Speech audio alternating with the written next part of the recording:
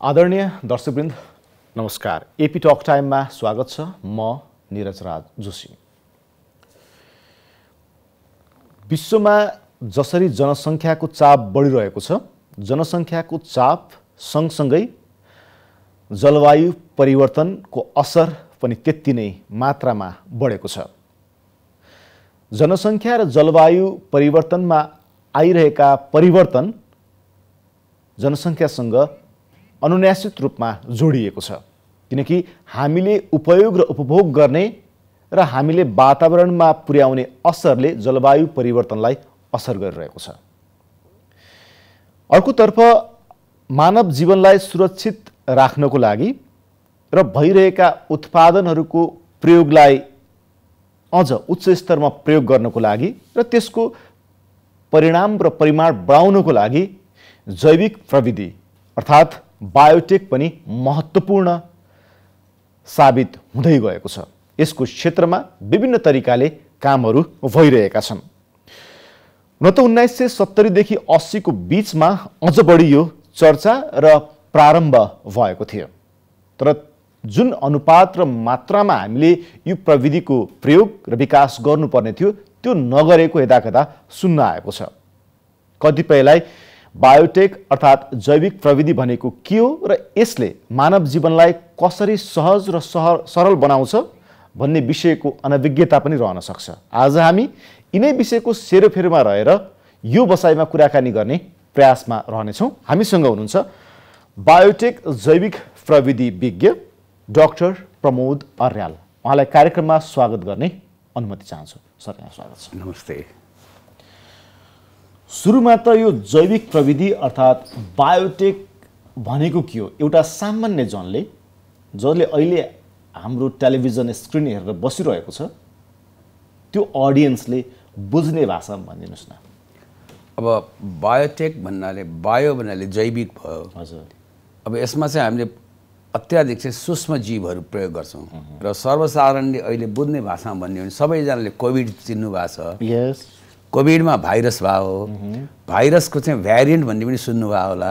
Variant भनेको चाहिँ त्यो वंशानुगत गुणको परिवर्तन हो र त्यो परिवर्तन भएको छ कि छैन भन्दाखेरि पिसिआर भन्ने सुन्नुभयो होला।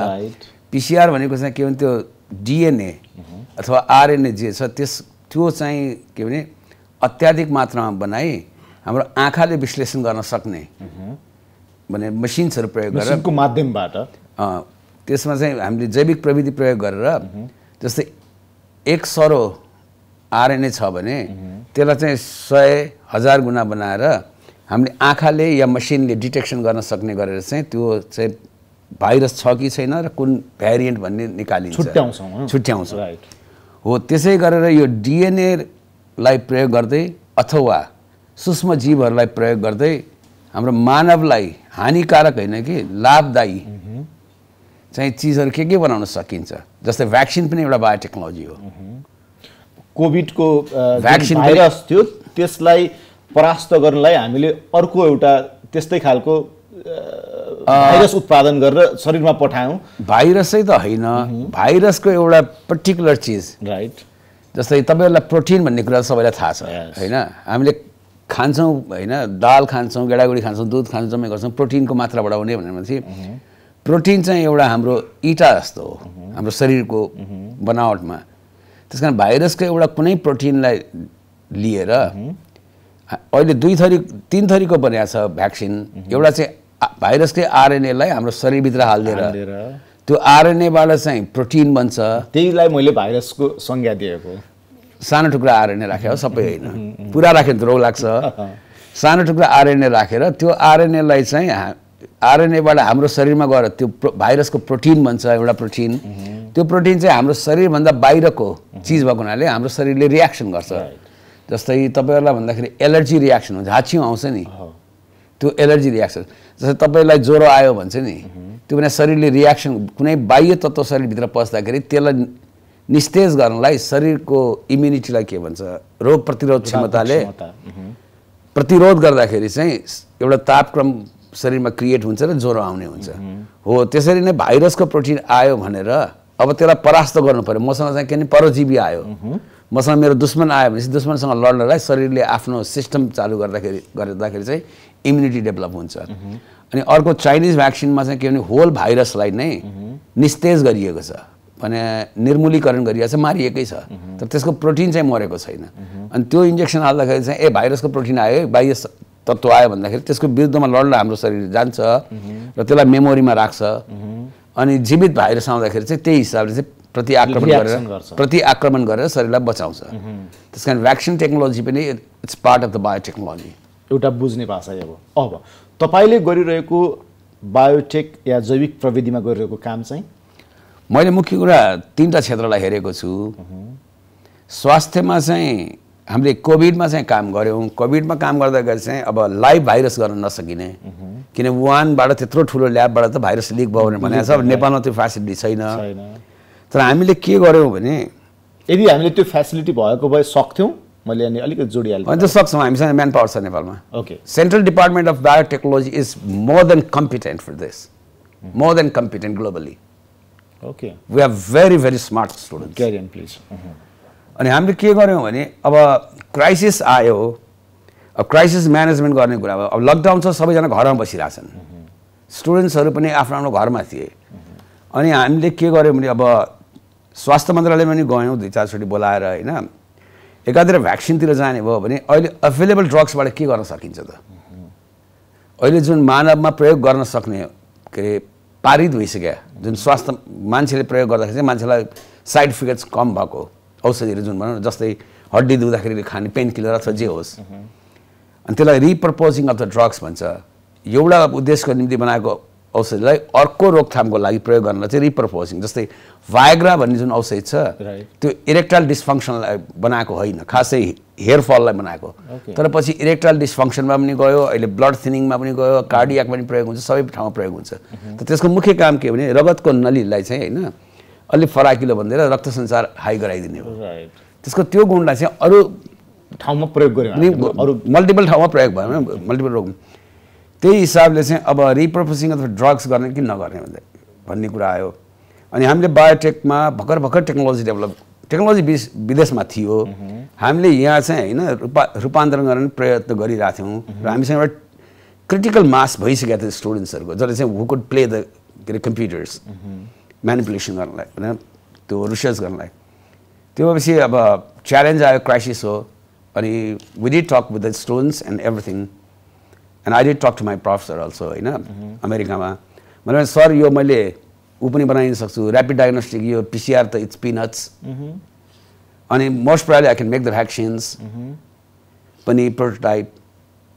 तर मलाई सबभन्दा गाह्रो के भयो भने मेरो एज पनि गइसक्यो, जम्मै गइसक्यो। मलाई ग्रेजुएट स्टुडेन्ट भने मास्टर्स र पिएचडीको स्टुडेन्ट जस्तो हिसाबले सबै मैले गर्नुपर्ने जस्तो अवस्था आएको छ। त्यो चाहिँ अलि लेथार्जिक हुन्छ, अलि इट्स समट नट कम्फोर्टेबल भनौँ न, अलि अल्छी लाग्छ भनौँ न, आफ्नो दिमाग अनुतिर चल्छ तर त्यो उ गर्ने।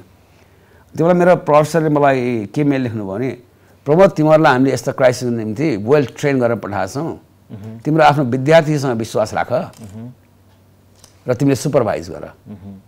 जसरी हामीले तिमीहरूलाई विश्वास गरेर गर्थ्यौँ, ल्याब चलाउँथ्यौँ, तिम्रो आफ्नो विद्यार्थीसँग विश्वास गर, तिमी अगाडि जाऊ, यु क्यान डु इट। त्यसपछि हामीले रिकास भन्ने छ उसमा त्रिभुवन विश्वविद्यालय, research centre for applied science and technology भनेर, त्यो त्रिभुवन विश्वविद्यालयको institute of science and technology भित्रको रिसर्च सेन्टर हो र इट्स वान अफ द के अरे पायनर भनेर खोलिएको हो र हाम्रोमा रिसर्चको निम्ति डेडिकेटेड विङ हो त्रिभुवन विश्वविद्यालयको। अनि रिकासको डाइरेक्टरसँग कुरा भयो, यस्तो यस्तो अब के गर्ने भनेपछि लेट्स मुभ भन्ने कुरा भयो।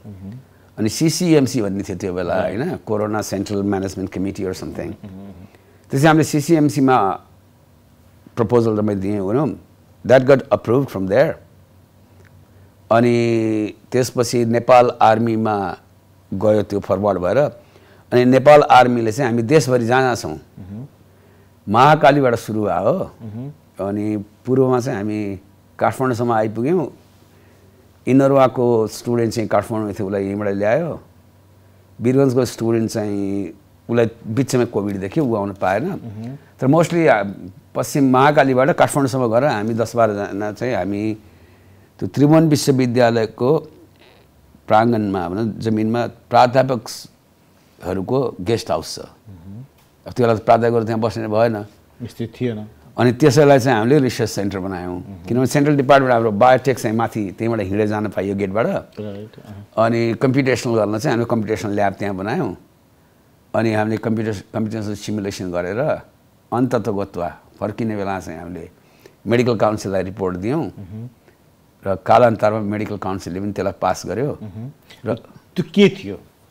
त्यो ब्युटेसनोइड भन्ने चाहिँ होइन, त्यो स्प्रे हो, त्यसले चाहिँ फोक्सोहरूलाई होइन फुलाउन काम गर्छ, सास फेर्नलाई गर्छ। र त्यो एन्टी इन्फ्लामेटरी पनि हो। भनेपछि त्यो जुन हाइपर इम्युन ब्रस्ट हुन्थ्यो नि, जुन कोभिड लाएर मर्ने भन्दा नि कोभिडसँग प्रतिरोध गर्न शरीरले एट्याक गर्दाखेरि आफ्नो अङ्गभङ्ग भएर मर्ने हो। त्यस कारण त्यो एट्याकको स्पिडलाई एकातिर कम गराइयो भने अर्को त्यो सास फेर्न पनि सजिलो गर्छ त्यसले।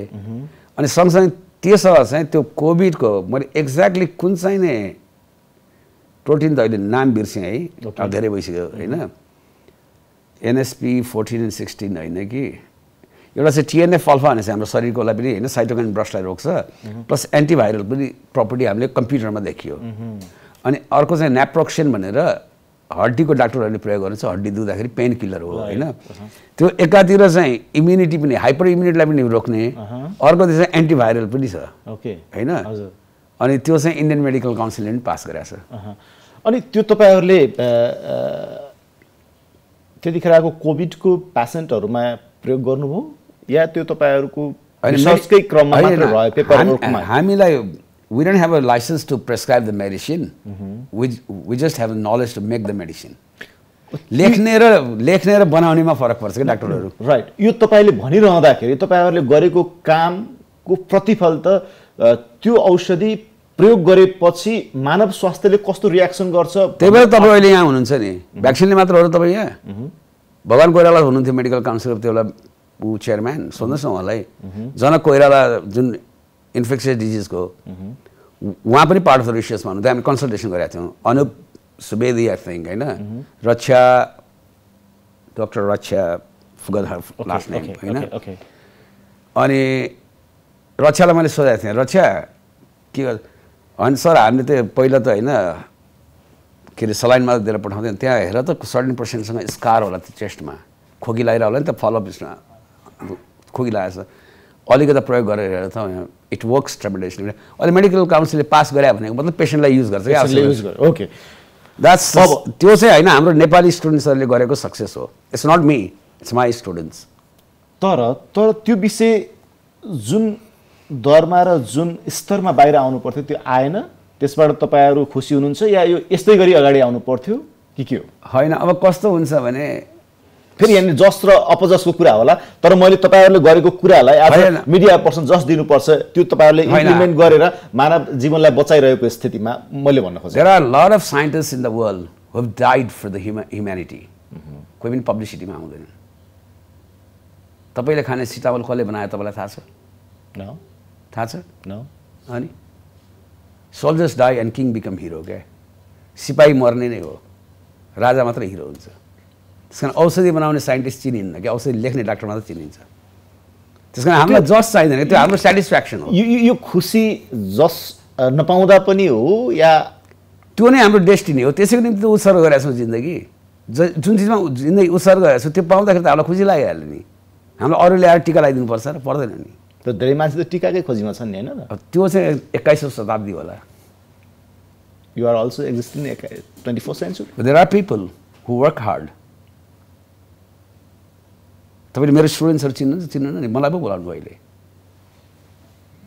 कविताले अहिले वीरगन्जमा होइन औषधि बनाइरह होला, पर्सि मन्डे छ सुजाको डिफेन्स, उसले यता कोभिडमा काम गरेर यता आफ्नो थेसिसको पनि काम गर्नु पर्यो छुट्टै। उसले एन्टिबायोटिक्समा गराएको छ, पूजाले एन्टिबायोटिक्स बनाइछ, उसको पनि अब 3-4 महिनापछि हुन्छ भने नयाँ एन्टिबायोटिक्स बनाएको छ। There are people working hard. तर सबैले पब्लिसिटी खोज्दैनन्, उनीहरूले आफ्नो एकाडेमिक सक्सेस खोज्छन्, एकाडेमिक सेटिस्फ्याक्सन खोज्छन्। अब स्वास्थ्य क्षेत्रमा तपाईँहरूले यो काम गर्नु, कृषिमा चाहिँ के हो भने मैले खास चाहिँ एग्रिकल्चर इन्स्टिट्युट गए पनि मैले एज अ सच एग्रिकल्चर पढेको होइन। Probably around a decade back होइन, जब मलाई एहसास भयो कि खाद्य नै स्वास्थ्य हो, म औषधि बनाउँदा किन हिँड्ने? रोगै लाग्नु नदिने हो नि त the food is the best medicine भनेपछि हामीले कृषिमा हात हाल्यौँ 4 वर्ष जति चाहिँ मैले सब्याटिकल लिएर सेल्फ स्टडी गरेँ त्यसपछि 6 वर्ष कति वर्ष भयो त्रिभुवन विश्वविद्यालय गएको 6-7 वर्ष लाग्यो पहिलो 1 साल त मैले अन्डरग्रेडसँग गरेँ अनि अलिकति लक्षण देखेपछि त्रिभुवन विश्वविद्यालय गएपछि त्यही हामीले गऱ्यौँ र हामीले चाहिँ युरियालाई डिस्प्लेस गर्न खोज्दैछौँ है जुन तपाईँहरू मल मल मल मल भन्नुहुन्छ रासायनिक मलको कारखाना खोल्ने अरबौं खरबौं लगाउने भन्ने कुरा छ त्यसमा म राज्य त्यहाँ लागिरहेको छ होइन त्यसमा प्रधानमन्त्रीदेखि मन्त्रीका भाषणहरू नेताहरूका भाषणहरू भोट बटुल्नको लागि घोषणापत्रमा राखिएका एजेन्डाहरू हुन् तिनीहरू अस्ति लिङ्कदेनले पनि उसमा भनिरहेको थियो पार्लियामेन्टमा हाइड्रोजनको गाडी छोड्नुहोस् भनेर प्रधानमन्त्रीलाई भनेको त्यो हाइड्रोजनको गाडी मात्र होइन युरिया पनि बनाउँछ भने लिङ्कदेनजी म बनाएँ युरिया बनाउनलाई कार्बन डाइअक्साइड पनि चाहिन्छ त्यो निकाल्न चाहिँ काठमाडौँ युनिभर्सिटीलाई गाह्रो पर्छ त्यसमा मैले फर्मुला चाहिँ चिन्ता नगर्नुहोस् तर त्यो युरिया हामीले बिचमा किन भन्दा ट्रान्जिसन हो नि त मैले अहिले तपाईँलाई आएर यो मल प्रयोग गर्नुहोस् भने तपाईँले 81 कहाँ पत्ताउनुहुन्छ राइट विश्वासै गर्दैन मैले होइन त्यस कारण युरिया पनि सप्लिमेन्ट गर्नु पर्यो तर त्यो फ्याक्ट्रीलाई चाहिँ ट्रान्जिसनमा भोलि युरियालाई फेज आउट गर्दाखेरि त्यो फ्याक्ट्री जुन भन्छ नि त्यसको इन्फ्रास्ट्रक्चर चाहिँ युरियाको फेज आउट गर्न चाहिँ बायो युरिया भन्नुहोस् तपाईँहरूले बुझ्ने भाषा एउटा मान्छे बायो युरिया बनाऊ होइन अब युरिया भने चाहिँ के हो भने जैविक मल भनेर बुझ्दा सजिलो होला कि के जैविक मल अर्ग्यानिक होइन है फेरि जैविक होइन प्राङ्गारिक होइन कि जैविक यसमा जिउँदो ब्याक्टेरिया हुन्छ क्या अनि यो चाहिँ कस्तो भने तपाईँ र मेरो शरीर छ नि अब कति % त म भन्दिनँ तर थम्ब रुलमा भन्दाखेरि तपाईँको शरीरमा भएको कोष भन्छ नि तपाईँको शरीरको अङ्ग तपाईँसँग जम्मा 10% हो अरू 90% जैविक हो के अरे सूक्ष्म जीवहरू हो जसलाई माइक्रोबियम भनिन्छ मेरो शरीरमा पनि छ बोट बिरुवाको जरामा पनि छ बोट बिरुवाको पातमा पनि छ माटोको पनि आफ्नो इकोसिस्टम छ त्यसलाई फुड वेब भनिन्छ सोयल सिस्टम भन्ने बित्तिकै होलिस्टिक अप्रोच भयो हजुर सोयल फुड वेब भनिन्छ क्या माटोभित्रको खाद्य संसार होइन जराले ग्लुकोज दिन्छ ब्याक्टेरियाहरूले उसलाई न्युट्रिसन दिन्छ मिनरल्सहरू दिन्छ माटोमा भएको निकालेर रिलिज गरेर अनि हो त्यही इकोसिस्टमबाट जङ्गलमा तपाईँले युरिया हाल्नुहुन्छ र हाल्दैन पेस्टिसाइड अनि बाँच्या छ त तपाईँ र मेरो अस्पताल छ गाई भैँसीको अस्पताल छ बिरुवाको अस्पताल छ छैन बिचरा हिँड्नै सक्दैन बाँचेको छ त त्यही सिस्टमलाई फर्काइदिउँ न त आखिर श्रीकृष्ण रहेछ एक भन्छन् नि जाने गन्तव्य त त्यही रहेछ नि त्यही इकोसिस्टम फर्काउन खोज्यो त्यो इकोसिस्टम तपाईँले फर्काउन खोजिरहँदाखेरि हाम्रो जस्तो देशमा त्यसको सम्भावना र चुनौती के पाउनु भएको छ चुनौतीमा चाहिँ सम्भावना अत्याधिक छ सफल पनि भएका छौँ चुनौतीमा चाहिँ होइन त्यो पनि अत्याधिक छ भन्नु पर्यो अत्याधिक होइन चुनौती होइन सम्भावना त अत्याधिक चुनौती पनि अत्याधिक छ चुनौती एउटा छ ब्यारिकेडको रूपले भनौँ होइन चुनौती एउटा छ हाम्रो मार्केटिङ टिम इफिसियन्ट छैन र सबभन्दा मार्केटिङ मिन्स गभर्नमेन्टको लेभलबाट या जुनसुकै लेभलबाट गभर्नमेन्टलाई छोड्नुहोस् गभर्नमेन्टलाई त सम्झाउनै सकिन्न तिन they know the thumb rule keywords थाहा छ तिनीहरूलाई क्याची वर्ड्सहरू थाहा छ इम्प्लिमेन्टेसनमा होइन गरेका छन् नगरे होइन होइन तर गभर्नमेन्टको काम चाहिँ मार्केटिङ होइन नि गभर्नमेन्टको काम त के भने फेसिलिटेट गर्ने हो नि मार्केटिङ टिम भनेको के भने प्रोडक्सन म्यानुफ्याक्चरिङ गरेपछि मार्केटिङ हो कि प्लेसिङ गर्नलाई प्रडक्टलाई तपाईँलाई कन्भिन्स गर्नु पऱ्यो नि तपाईँलाई कन्भिन्स गर्न त म गएर भएन नि किन म त आई इन्जोय ल्याब तर नि सर जस्तै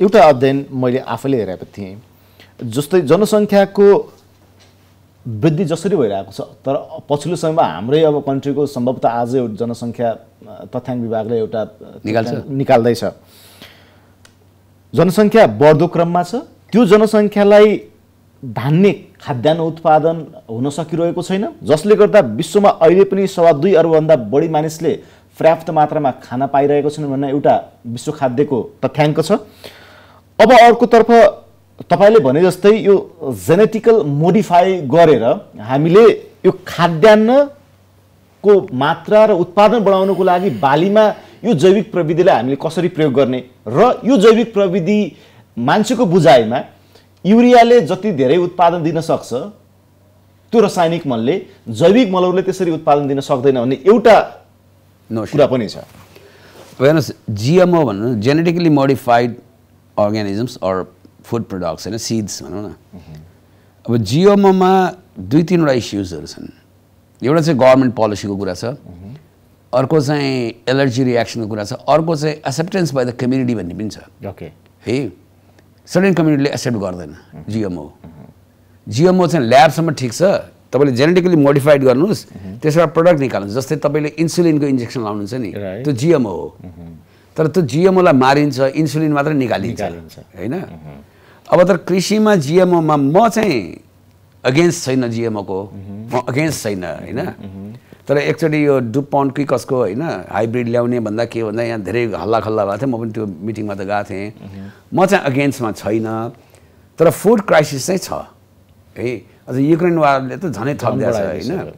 त्यस कारण बढ्दो जनसङ्ख्या र खाद्य सुरक्षामा चाहिँ तालमेल कसरी मिलाउने, सँगसँगै जलवायु परिवर्तनलाई पनि मिलाएर होइन।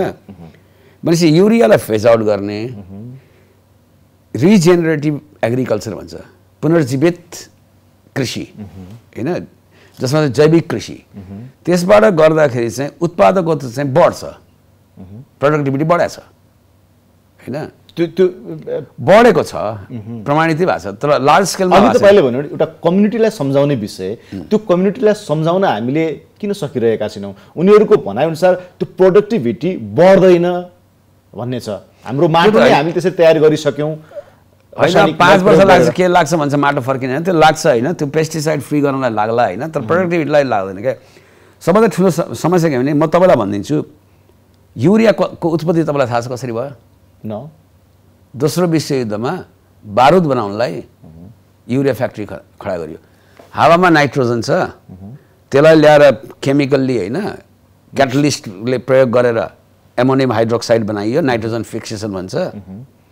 अनि एमोनियम हाइड्रोक्साइड नाइट्रेट बनाइयो, नाइट्रेटबाट बारुद बनाइयो। अहिले पनि तपाईँले नाइट्रेट मगाउनु खोज्नु भने नेपालमा सिडिओ कसको स्वीकृति लिनुपर्छ, बारुद बनाइयो। दोस्रो विश्वयुद्ध सक्यो, त्यो बारुद कारखानालाई के गर्ने? बनाइदिए भाइ युरिया। अनि great famine of West Bengal भनेर चर्चिल हल्ला गरिरहेको थियो, ठोक्दै त्यही गरेर उम्रियो, आहा के किन भयो भनेपछि प्रयोगमा आयो। मिलिट्री पावरले वारको निम्ति खर्च गरेको इन्डस्ट्रीलाई एग्रिकल्चर प्रडक्ट बनाउँदाखेरि कस्ट अफ प्रडक्सन त घट्ने भयो नि, किनभने सरकारले त फ्याक्ट्री लगानी गरिसक्यो नि, अलरेडी उनीहरूको तयार भइसकेको छ, गरिसकेको थियो त, वारलाई गरिसक्यो नि भने त अब त उसको त के अरे अपरेटिङ कस्ट मात्र हो नि, इस्टाब्लिसमेन्ट कस्ट होइन नि। त्यो त त्यही भएर प्रफिट जेनेरेट हुने काम भयो। अब त्यही भएर सस्तो, हिजो बारुद बनाएको थियो, आज युरिया बनाइदियो। त्यही भएर हेर्नुहोस् न, युरियाको सम्बन्ध धेरै युज गर्ने को छ त? अमेरिका छ नि, त्यसै युरोप छ। अनि युरिया अहिले सबभन्दा धेरै कसले बनाउँछ भने मिडल इस्टमा बनाउँछ, किनभने त्यहाँ मिथेन ग्यास छ सस्तोमा। त्यस कारण हावामा भएको नाइट्रोजनलाई युरियाबाट पनि एमोनियम हाइड्रोक्साइड भएपछि मात्र बिरुवाले लिन्छ भने हावामा भएको नाइट्रोजनलाई प्रकृतिमा त्यही छ सिस्टम भने माटोमै युरिया फ्याक्ट्री किन नबनाउने हो? त्यो युरिया फ्याक्ट्री बनाउनलाई, माटोमा युरिया फ्याक्ट्री बनाउनलाई त्यो ब्याक्टेरिया बस्ने घर चाहिँ माटोबाट हरायो क्या। त्यस कारण त्यो घरलाई पुनर्जीवित गर्नलाई रिजेनेरेटिभ एग्रिकल्चर भन्ने हो। अब यसले उत्पादनमा वृद्धि गर्नको लागि फर्मुला के हुन्छ त्यसो भने? अब यसमा हामीले चाहिँ होइन जुन इन्टरनेसनली अथवा इन्डियाबाट प्राप्त भएको जैविक मल भन्दा हामीले त्रिभुवन विश्वविद्यालयमा बनाएकोमा चाहिँ फर्मुलामा चाहिँ एउटा के छ भने चाहिँ सार तत्त्व चाहिँ हामीले त्यहाँ मास्टर स्विच राखेका छौँ।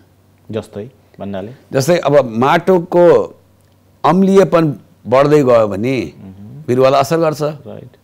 अनि यसले के गर्छ भने यहाँ अम्लीयपन बन्यो है, तिमीहरूले बाबु नाइट्रोजन फिक्सेसन गरेर यसलाई चाहिँ अम्लीयपनलाई हटाऊ या कम गर, न्युट्रल पिएचतिर लिएर आऊ।